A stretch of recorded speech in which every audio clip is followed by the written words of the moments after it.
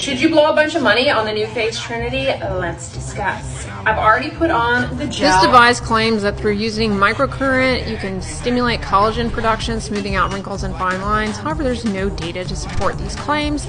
Now, you may be stimulating the underlying muscle, but here's the thing. Age-related change to the face has very little to do with muscle atrophy, so that mechanism doesn't make a whole lot of sense.